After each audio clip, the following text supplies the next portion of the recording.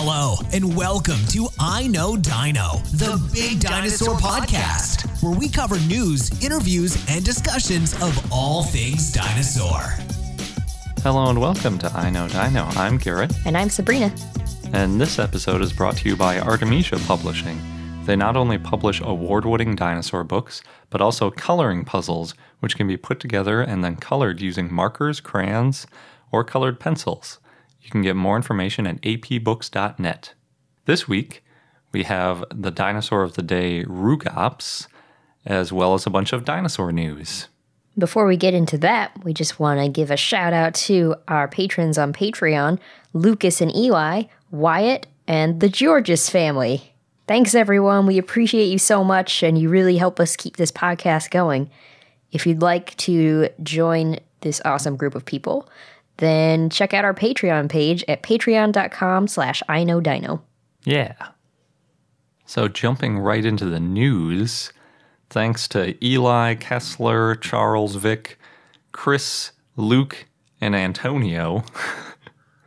Through Slack, Twitter, and Facebook in all kinds of ways. And text messages. Yes. For sending us this one. It was the most popular dinosaur story I've seen possibly all year. It's pretty awesome. Yeah. If you're not guessing what it is, it's the, quote, first non-avialan theropod fragment preserved in amber, end quote. At least that's the technical name for it. To everybody on the internet, it's just dinosaur tail in amber. Yeah. You get the gist. Possibly feathered dinosaur tail in amber. And soft tissue. Yeah, soft tissue is cool too. So, getting a little bit deeper into it, the specimen is named DIPV15103, but it's nicknamed Ava after Ava Koppelhuis, who is Philip Curry's wife, and we got a chance to meet her. She goes on all the digs with Phil Curry, generally, and he was one of the co-authors on the paper about this dinosaur tale. Really great couple, and we ran into them a lot at SVP. yeah, they're a lot of fun. You may remember back in July, we also covered a discovery of 2 dinosaur wings that were preserved in amber from the mid-Cretaceous, and those are considered avialan because they appear to be from flying dinosaurs, and avialan basically just means bird-like. So the same researchers discovered this tail as discovered those wings, and the tail is also covered with a lot of feathers, just like those wings were. But in this case, the feathers are more like a soft down than a stiff feather that you would need for flying. And combining that with other details led the researchers to believe that this dinosaur probably didn't fly. So since it's from the same site in Myanmar called Angbamo, the wings and tail are both from the same time period, which is about 99 million years ago, or like I said, pretty much in the middle of the Cretaceous. Unfortunately, similar to the wings, which were only preserved near the end of the wing, there were, the lower part of the wing wasn't preserved. This dinosaur tail only preserved a portion of it as well, and it's probably the middle of the tail, it looks like.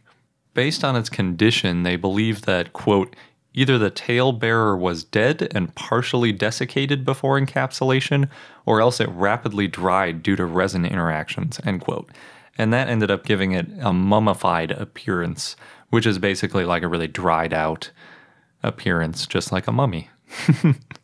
Unfortunately, the piece was already being prepared as jewelry, so there is an unknown section that was removed.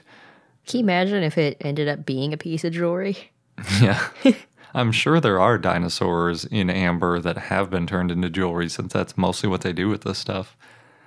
And the only reason it didn't was because there were researchers there that noticed it. Yeah, it's so crazy. Yeah. Yeah, it's not great. But on the bright side, the mistake of cutting into it a little bit exposed a portion of the fossil so that it could be chemically tested. And the researchers found that there was significant evidence of hemoglobin in the tail, and they found other soft tissue under the feathers using a synchrotron micro CT scanner. They think the soft tissue includes skin, muscles, and ligaments, but most of the tissue has, quote, been reduced to a carbon film, retaining only traces of the original chemical composition, end quote.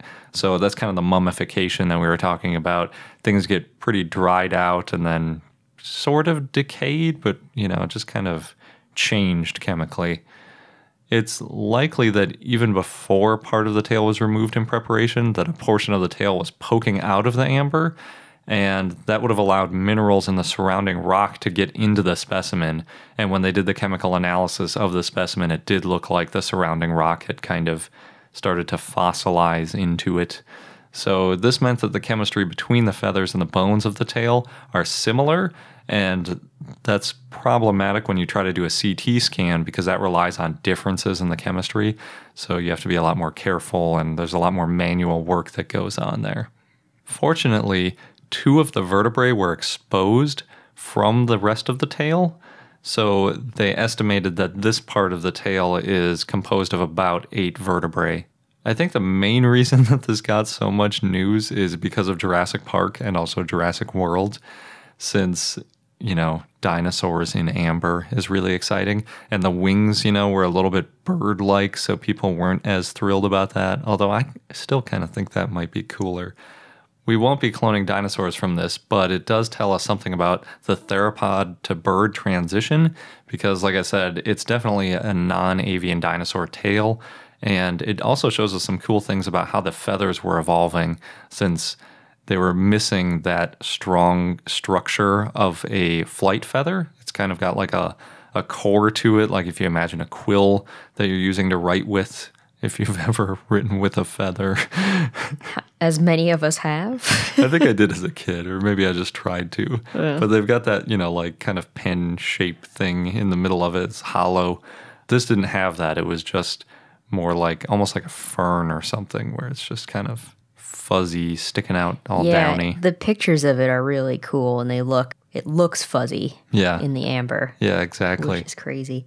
And I think at least one of the articles mentioned that they're pretty sure it's of a juvenile tail and possibly a coelurosaur or some kind of theropod. Yeah, they did talk about coelurosaurs a little bit. That's a little bit... It's kind of hard to tell because the feathers are kind of blocking the bones in the tail, so it's hard to see the vertebrae. And, obviously the main thing we know about most dinosaurs is their bones, not their feathers. So the feathers don't give you a lot of information about which dinosaur it was. Yet. Maybe we'll keep finding these. Yeah. And at the same time as the wings and the tail, they apparently also found 9 other pieces of amber, and I don't think those have been published yet, so maybe there's some other exciting stuff coming out.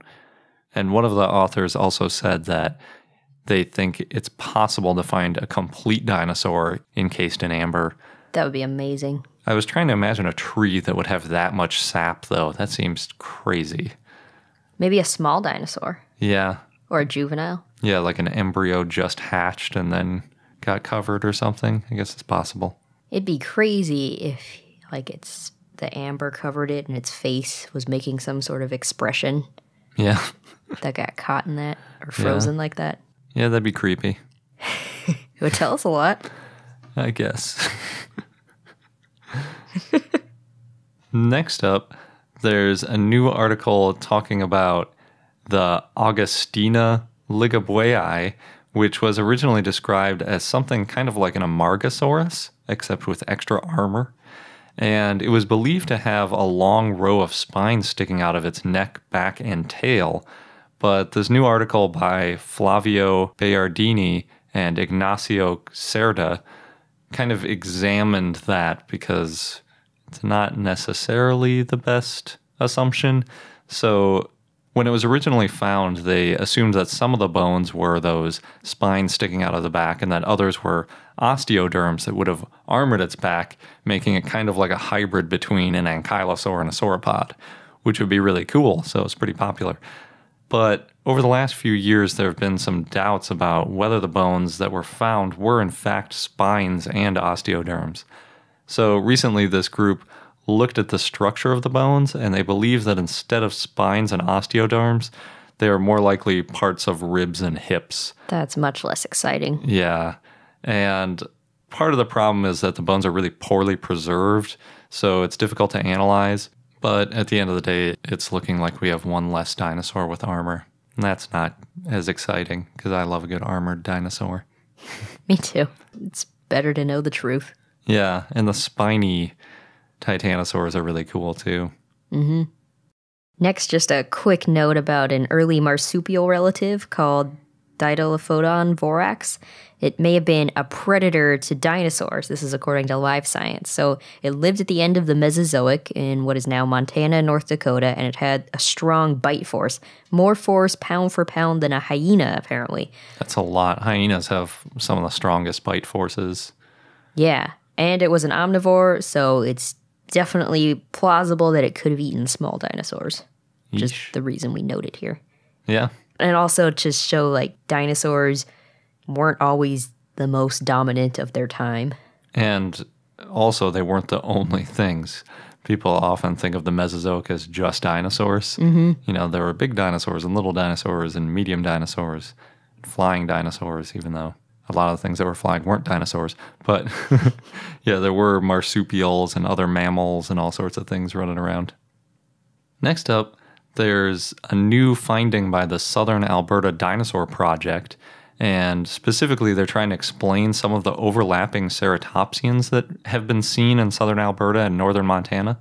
So they believe that many of the ceratopsians represent two distinct groups that probably ate different things and therefore didn't compete for food. So technically, the two groups are subclads within Centrosaurinae, and we've talked before about the difference between Centrosaurinae and Chasmosaurinae, but this is kind of a further separation within Centrosaurinae. So the two subclads are Nasutoceratops, which had less ornamentation along its frill, a smaller nasal horn, and then had larger horns above its eyes. So kind of like a Triceratops that way. It's kind of got that general body plan going on. Then there's Centrosaurinae, and that had lots of ornamentation around the edge of its frill, but shorter horns above its eyes. So kind of more like a typical Centrosaurine. And interestingly, the researchers also note that there are differences in their jaws as well, which may be evidence for them eating different types of food and therefore filling different niches. So one was eating one thing and the other was eating something else, and therefore you might find them in the same place and they weren't just out competing each other all the time. And a couple weeks ago when we talked to Sean Gulick, we asked him if they had found any iridium in the core samples that they pulled from the Chicxulub crater. And as a quick reminder, there's this layer of iridium all over the Earth between the Cretaceous and Paleogene at that KT boundary or KPG boundary. And it's a really good indicator that a meteor hit then, because iridium is super rare on Earth, and the assumption is that the meteorite had iridium in it, and then when it poofed all that debris all over the Earth, it left this really convenient layer there so you can see exactly where the boundary is, and it makes it really easy to date things. So you'd expect that if you drill directly into the Chicxulub crater, you'd find a bunch of iridium, because we think that was where the iridium came from. But the BBC is reporting that they still haven't found any iridium from those core samples. Fortunately, they did find a lot of nickel, which binds to iron in a similar way to iridium, so they think that that's a good sign. Doesn't prove anything yet, though. Yeah, and the 4 labs that got samples weeks ago are apparently still looking, so we just have to keep waiting and hope that they can show that there's extra iridium in this crater than there is in the rest of the KT boundary layer. But there is still a chance that they won't find that much more iridium, because they were drilling into the peak ring, which isn't really where the impactor hit. So there might not actually be that much meteorite material right there. It might have, vaporized or gone down right in the center of the crater. It's hard to say exactly where that material ended up, but it's hard to say. Interesting. I'm sure we'll be learning a lot more over the next few months or even years. Yeah, while they go through them and look for different bacteria and all sorts of things like that. Mm-hmm. Next, in time for the holidays, The Guardian shared how you can tell that the turkey you eat at Christmas dinner, because that's the traditional meal in the UK, is a dinosaur. Though you probably won't have access to the head, the neck, or the feet, you can still take a good look at the wishbone, also known as the furcula. Both modern birds and dinosaurs had this, and there have been some tyrannosauruses found with a furcula, though it looked slightly different.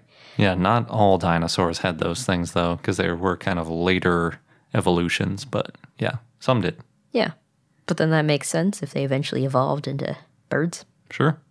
And turkeys, specifically. So turkeys also have a large breastbone, similar to dromaeosaurs like Velociraptor and Microraptor. And if you boil your turkey for soup, you'll see the rib cage, where the ribs have this curved rod extension, similar to some dinosaurs, like Velociraptor. And you may also notice the turkey's air-filled bones, so it's a pretty fun way to make connections between birds and dinosaurs. Yeah, I always notice that kind of stuff now, too. Although they mentioned that you don't have access to the neck or the feet, and those are two of the places where you actually see it the most, especially the feet. Yeah, well, depends how you prepare your turkey. It's true, if you go get a fresh bird. But I'm sure most people will have a headless, neckless. Well, maybe footless. Might have a neck. Yeah, they do often give you the neck, at least in the U.S. Not the feet, though. I've never seen a turkey's feet. I've seen chicken feet. Yeah, and those are usually sold separately. Yeah. Feet sold separately. Next, in Lyon, France, an Allosaurus skeleton sold at auction for 1.1 million euros, according to The Guardian. The Allosaurus is nicknamed Can and was discovered in 2013 in the Morrison Formation. It's about 25 feet or 7.5 meters long and a nearly complete skeleton. The person who bought the skeleton is French, and so Cam will stay in France and be put on public display at some point in some yet-to-be-announced location. Apparently, the new owner wants it to be a surprise. That's funny. I hope it stays permanently on public display. That would be really nice. Yeah, it would be. Maybe that's part of the surprise. They should put it in front of the Louvre or something. That's what I was hoping. Or in the Louvre. I don't know how feasible that is, but yeah, that would be pretty awesome. The Louvre is really big, isn't it? Mm-hmm. Just get a couple of those paintings out of there. Well, yeah, I don't know how feasible that is. You're looking for different things going I guess to that museum. Speaking of auctions, there was a dinosaur statue in Milwaukee that sold for just $11, according to Milwaukee Record. So just a little different from the price of the Allosaurus skeleton. The statue belonged to Johnson's Park, which used to have 2 mini golf courses, a go-kart track, bumper cars, batting cages, a water slide, and an arcade to go along with its large ceramic statues. And between November 23rd and December 6th, the owner auctioned off items, including the dinosaur statue. The statue is about 15 feet tall, and it looks pretty dated. It's the T-Rex looking statue with a dragging tail, though it's kind of funny because it looks like it's using a bone as a cane.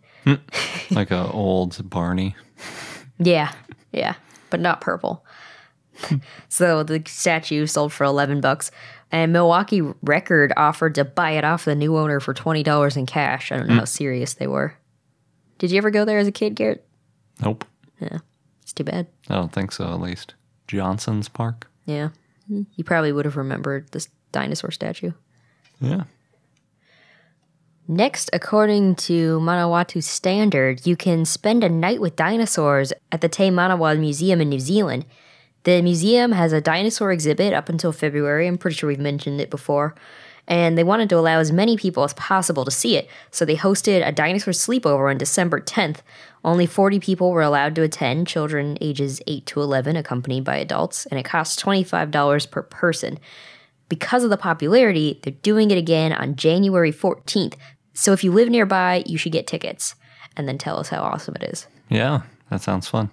Maybe one of these days a museum near us will have a sleepover with dinosaurs. Actually, no museums near us have dinosaurs, so it's a The problem. Berkeley Museum has some. Yeah, but they're only open once a year.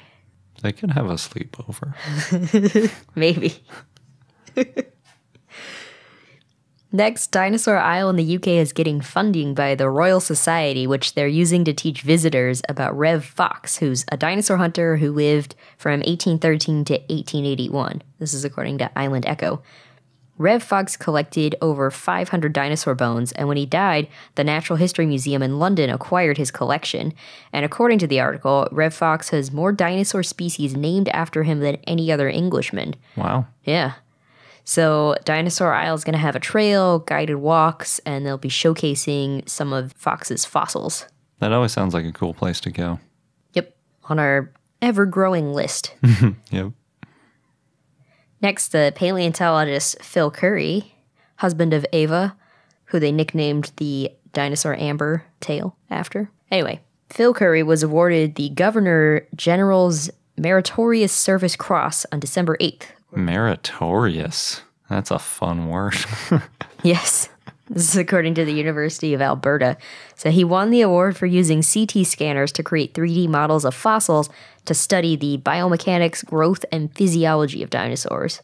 Cool. Which I was impressed when we were at SVP, the amount of tech that paleontologists are using to study dinosaurs. Cool. Yeah. Next up, there's another dinosaur-ish game coming out for mobile devices. It's called Morphite, and it looks really similar to No Man's Sky, which disappointed a lot of gamers. I remember on Reddit there were a lot of people demanding refunds and then getting refunds, and people were charting the number of users like plummeting. But just like No Man's Sky, in this game you're really selling it. Yeah. You pilot a spaceship and explore different worlds populated by new exciting animals.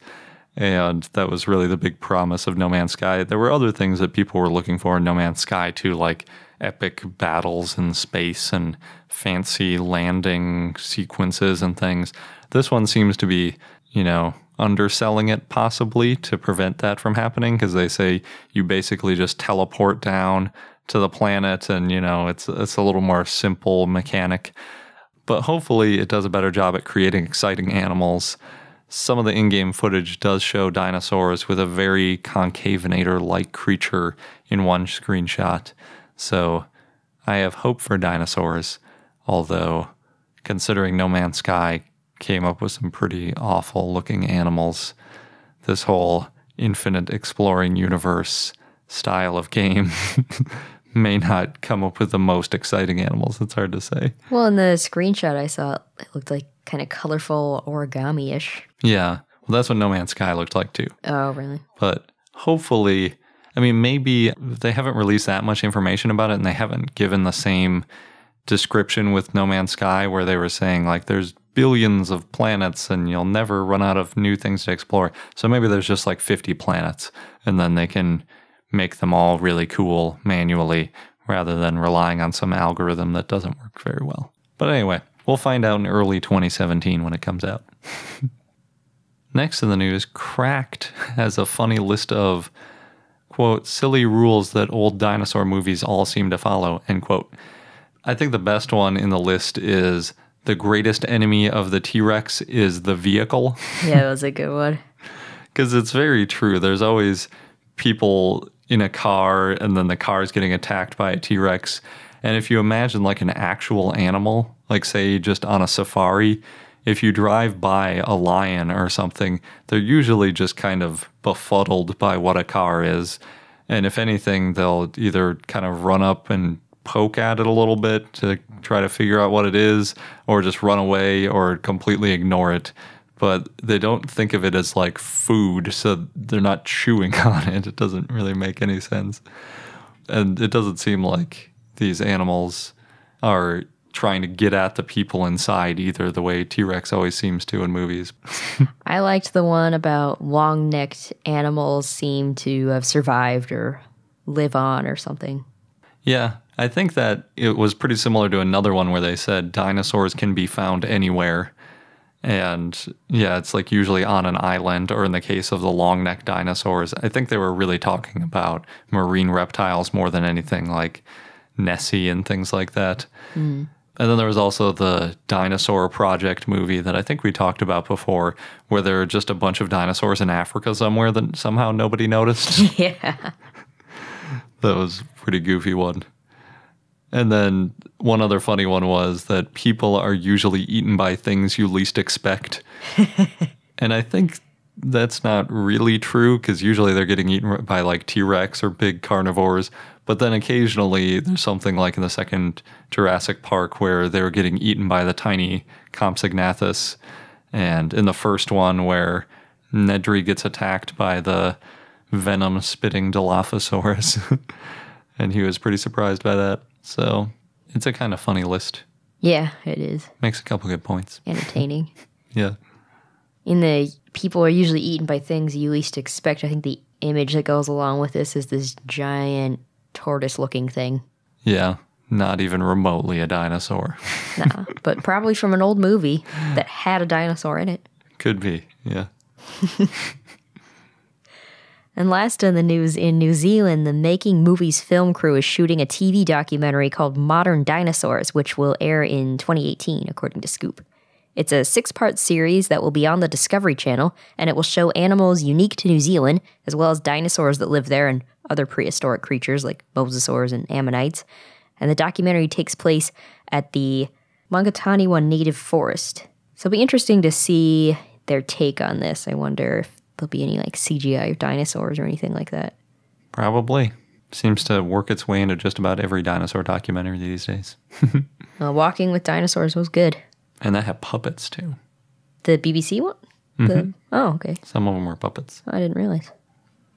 Before we get into the dinosaur of the day, we have another word from our sponsor, Artemisia Publishing. And we want to point out that it is winter time. So you have to find fun things to do indoors, especially if you're not in California where the weather's always wonderful. And one thing that Sabrina and I like to do because we don't necessarily live the youngest, most exciting lifestyle is puzzles. Hey, speak for yourself. Puzzles are very exciting. I actually really love puzzles. And the coloring puzzles that Artemisia Publishing makes are really cool.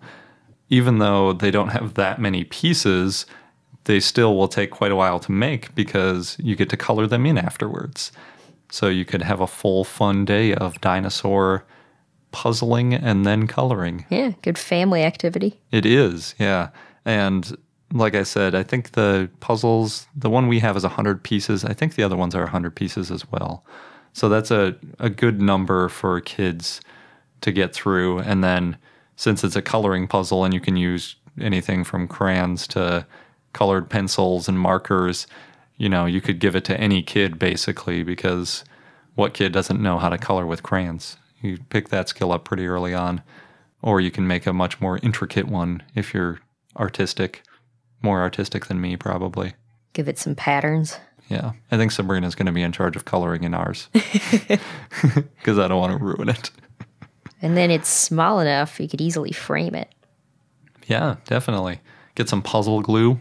Throw that bad boy up on the wall. Mm-hmm. We've been known to do that, too. Yep. And then Artemisia also has the dinosaur activity book and a dinosaur coloring book if you're not interested in putting together a puzzle before you start coloring. Although I don't know why you wouldn't be. Yeah. Clearly the puzzle is a great part of the project. At the very least, it's a good holiday gift. Yep. And pretty inexpensive, too. Yeah, they're definitely reasonably priced. And if you want more information on the books or the coloring puzzle, head over to apbooks.net or get the link for the coloring puzzle off of our show notes because that one's a little bit longer. And enjoy. Yep. And now on to our dinosaur of the day, Rugops, which was a request from Cole via Patreon, so thanks, Cole. The name means wrinkle face, which makes me think of a wizened dinosaur. Yeah. It's a theropod that lived in the Late Cretaceous in what is now Africa. It was discovered in 2000 in Niger by Paul Sereno and a team, and was a big breakthrough in knowing how theropods evolved in Africa, and it was named in 2004. The type species is Rugops primus, which means first wrinkle face. So only a skull has been found, but it was first estimated to be 20 feet or 6 meters long based on comparisons to relatives.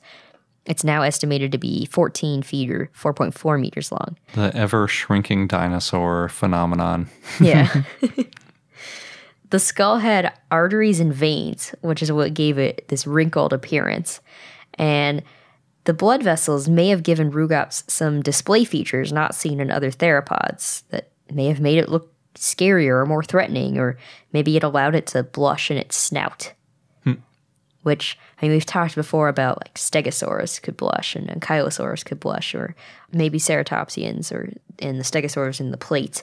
But it's interesting to think of a carnivorous dinosaur blushing. And what do they have to be embarrassed about?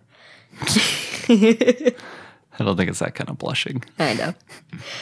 So the skull had 2 rows of 7 holes, which may have been spots for a crest or horns, though it's unknown for sure. And the skulls had scales on it, this kind of armor. And Paul Sereno said it may be a scavenger. Quote, "It's not the kind of head designed for fighting or bone crushing," end quote.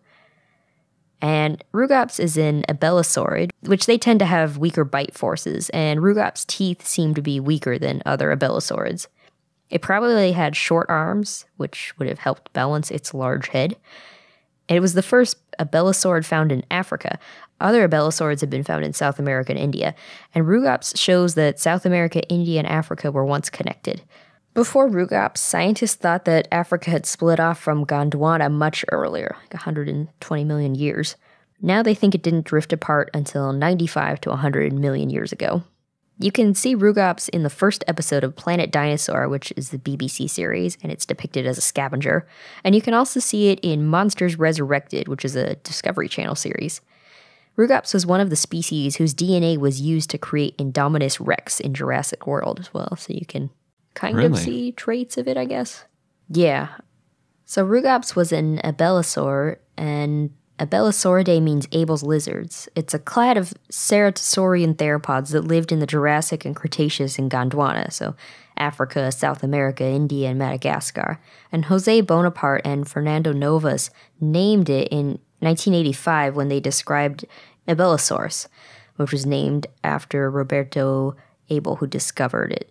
It was bipedal and carnivorous, and it had short hind limbs and ornamentation on the skull bones, and the skulls were generally tall and shallow. It had 4 digits on the hands, and they were also part of the group Ceratosaurs. And our fun fact of the day is that the Jurassic World sequel won't be coming out until 2018.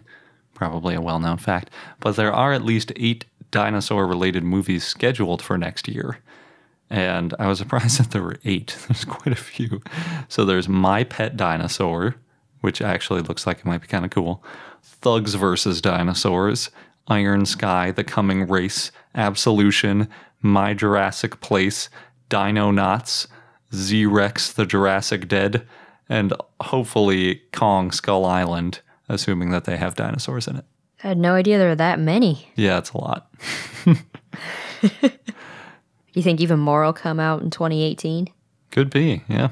There are other ones that are planned and already announced for 2018, but it looks like a lot of movies that are announced for that far in the future end up not really coming to pass, so I tried to narrow it down to ones that looked like would actually happen. Sure. Well, things to look forward to. Yep. And that wraps up this episode of I Know Dino. Thanks for listening. And if you are a big dinosaur enthusiast and enjoy listening to our podcasts, then join our community on Patreon at patreon.com/iknowdino. Thanks again, and until next time. Thank you for listening to I Know Dino. If you have any questions or comments about dinosaurs, we'd like to hear from you at plesiosaur@iknowdino.com. And for more information on dinosaurs, go to iknowdino.com or follow us on Google, Facebook, Tumblr, or Twitter at I Know Dino.